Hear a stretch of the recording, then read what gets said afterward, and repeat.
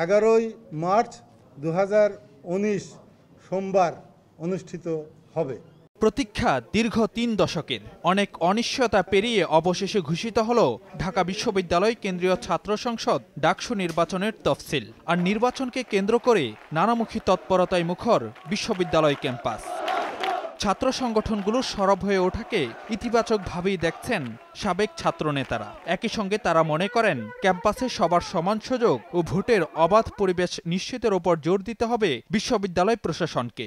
সঙ্গে সহায়ক ভূমিকা রাখতে হবে রাজনৈতিক নেতৃত্বকেও। আস্থার পরিবেশ ফিরিয়ে আনার জন্য প্রধানত ভূমিকাটা কে পালন করবে? বিশ্ববিদ্যালয় প্রশাসন। ছাত্রছাত্রীদের মধ্যে একটা ফিলিংস তারা দিতে পারেন যে আমরা আফটার অল তোমাদের শিক্ষক, আমাদের কাছ থেকে তোমরা কোনো ন্যায় বিচারের বাইরে অন্য কোনো কিছু তোমরা আশঙ্কা করো না। কর্তৃপক্ষ চেষ্টা করতে পারে, কিন্তু সরকারের পক্ষ থেকে যদি একটা অনুকূল পরিবেশ সৃষ্টি করা না হয়, কর্তৃপক্ষ অনেক ক্ষেত্রে কিন্তু তাদের সীমাবদ্ধতা প্রকাশ পেয়ে যায়।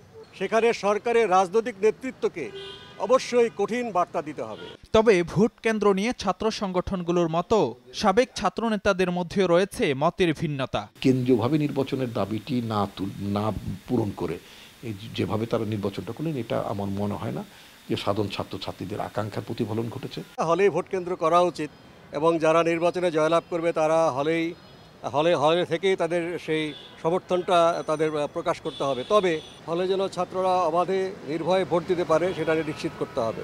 ভোটের পরিবেশ নিয়ে ইতিবাচক বার্তা দিতে ছাত্র সংগঠনগুলোর সঙ্গে বিশ্ববিদ্যালয় প্রশাসনকে আলোচনায় বসার তাগিদ দিলেন ডাকসুর সাবেক এই নেতা। যারা ছাত্রছাত্রী আছে, যারা নির্বাচনে অংশগ্রহণ করবে, তাদের সংগঠনগুলোর সাথে আলাপ আলোচনা করার মাধ্যমে তাদের যুক্তিসঙ্গত দাবিগুলো মেলে নিয়ে যদি নির্বাচন করে তবেই একটা অবাধ সুষ্ঠু নির্বাচন সম্ভব। ডাকসুকে সত্যিকার অর্থে কার্যকর করা গেলে ভবিষ্যৎ নেতৃত্বের পাশাপাশি শিক্ষার্থীদের মননশীল চর্চার ক্ষেত্র তৈরি হবে বলে মনে করেন সাবেক ছাত্র নেতারা।